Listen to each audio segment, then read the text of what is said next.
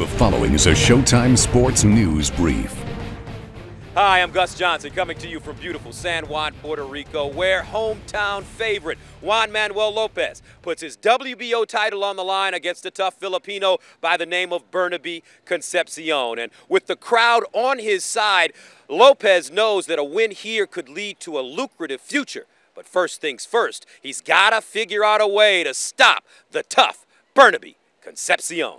With a devastating right hook and an undefeated record, Lopez is already being compared to Puerto Rican greats like Miguel Cotto and Felix Trinidad. And just to get compared to some of those guys, it's awesome. It motivates me, it makes me even fight better, it makes me work harder.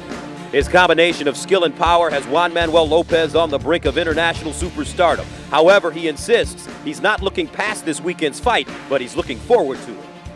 I know there are people talking about other fights, but right now, all the most important fight is Saturday night. People can expect a great fight. I think because our styles, the way we like to fight, but eventually I'm going to dominate, and I think I can knock him out.